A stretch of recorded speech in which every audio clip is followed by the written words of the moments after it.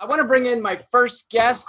She's got a great special on HBO Max called Horndog. Please welcome Rose Matafeo. Rose, thank you so much for being here and doing this. Thank you for having me. Thank you so much. Are you enjoying your 2 cocktails? Yeah, I'm enjoying both of mine at once. I've got my cocktail in a mug. Oh, look at that. Discreet. Someone has struggled with alcoholism before. I feel you. Yeah, it's a mug. It wasn't a bag before.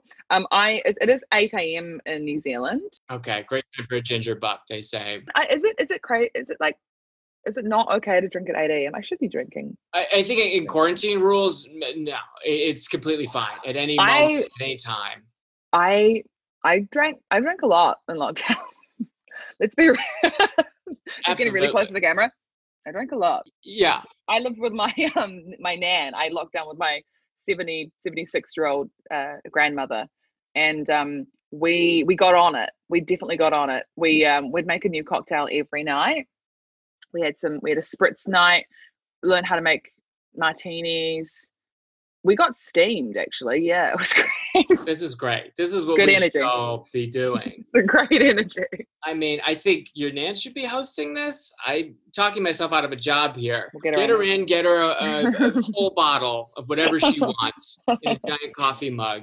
I was watching your special, and one thing that really stood out to me is how present you were with the crowd during that special. I feel like a lot of times people are recording their special and like, okay, I'm immortalizing my dream. Everything needs to be word perfect. And I can count at least 12 times where you stopped down and you addressed whatever was happening in that room. Is that something that you had planned on before? Is that a product of the festival? It's very rare to see that. That's I never really thought about that. I think it definitely is a product of the festival. Like before the shows in Edinburgh, or actually all of the shows, I played ping pong. I played table tennis with the crowd before I'd start. And it's something I just started doing in Edinburgh. Like I did that for Horndog, and then the year before I would go around and make labels for everyone on my label maker and meet the crowd. Sneakily, I think it's a way of like reminding that crowd that I'm a human being and they're about to see an hour from a real person that wants you to love them, but you know, it breaks down some type of barrier where it's like, it does break down something where it's like, this is a kind of an exchange rather than me just talking at you, and I hope that comes across in the show.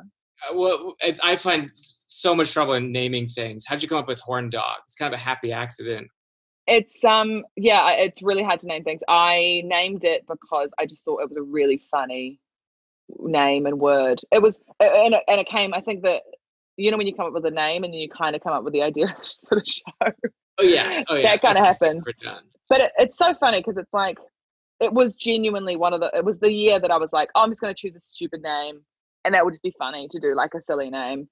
And then that now has become the kind of title and I guess word and concept that has been incredibly linked to my career as a stand-up. I don't know, as a reminder that stand-up is really stupid and silly, and it can be silly as well as, you know, meaningful, but that those two things are just they're not at the end of a spectrum. It's like it's all kind of intertwined, and so, you know, a show called that, luckily winning quite an amazing award, felt very funny. there's like awards now that say Horndog on them. Horndog is huge. Literally, I've got it on this massive statue, and it's engraved. It's Rose Matafeo Horndog. Yeah. Which is just, it looks like it's calling me a horndog, which is not completely untrue, but no, so prestigious. You won it for being the horniest. Well, that's what I did like about your special too, because I think a lot of the festival shows can be very heavy-handed, and there's this pressure to have a theme. There's always that cadence you can tell when someone's trying to heavy-handedly end the show. And it's not even a smart sentence, but what they do is they slow down the voice to let you know that's all they wrote. I can't handle that. It might be my kind of me being from New Zealand and being so deeply self-deprecating that I could never take myself that seriously to do that. I don't know if it's that or just the confidence it takes to believe that like what I'm saying is correct and important to, but to be fair, I mean, I feel like all stand up is that. So it's kind of, ridiculous to kind of be like, I'm not like that. But, I feel like it is a little bit of a cop-out to just try to get those awards or trying to make it an award-winning show of like you do this whole hour and then it's nothing just because you use that cadence that they use at NPR to end. Completely. I feel like you could say anything in that cadence and it would still sound, you could be like, milk, lemonade. Around the corner, fudge was made, fade to black. And everyone's like, whoa, okay. Wow, that was huge. Let's put that whole sentence on an award. I think I'm just lucky because I've seen so many other comedian specials and kind of really tried to think about what would be the best to represent me, which turns out it was an incredibly garish backdrop, which I was watching it and I was like, geez, Rose. And then part of me was like, that's exactly you and your style of personality, which is garish and over the top. So, don't lie to yourself. The musical choices too. I feel like we would have been musical soulmates. Middle school, high school. We're talking Keen is in there. We got Keen. We're talking Fall Out Boy. Oh my gosh. Are you still into that music? Treat. Heck yeah. Oh my gosh. Yeah. I mean, I feel like I've got not guilty, but a playlist of, very much the Fall Out Boys, the Panic at the Discos. Yes. Even a bit of Escape from Fate.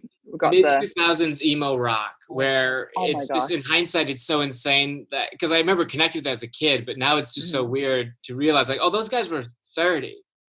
Those guys were 30 and, like, incredibly, like, deeply misogynistic. It's so funny. Yeah. Like, there's, like, that metro station. Oh, no.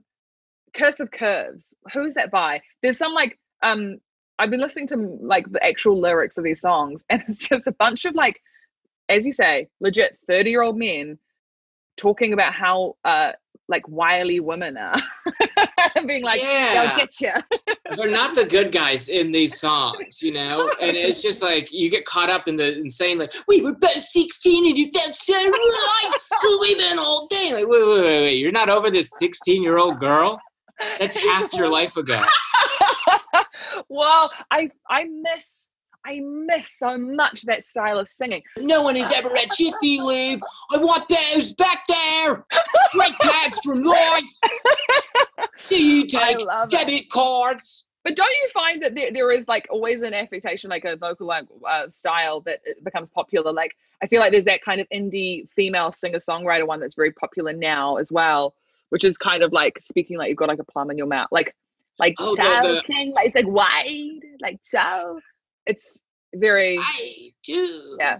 Wide, so yo. Like it's more like a wide kind of. And then the voice is cracky, like, oh, I didn't even try.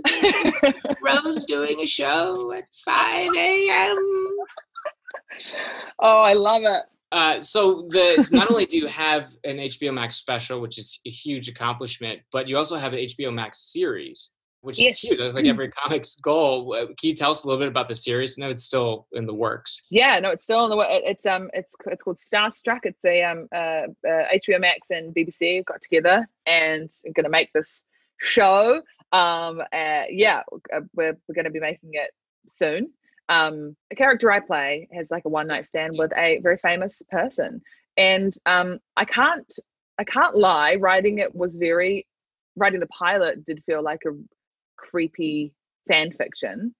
Everyone keeps asking if it's based on true events, and I'm like, I honestly wish. No, this is wish fulfillment. Is it a real celebrity that's in there, or is it like a placeholder celebrity?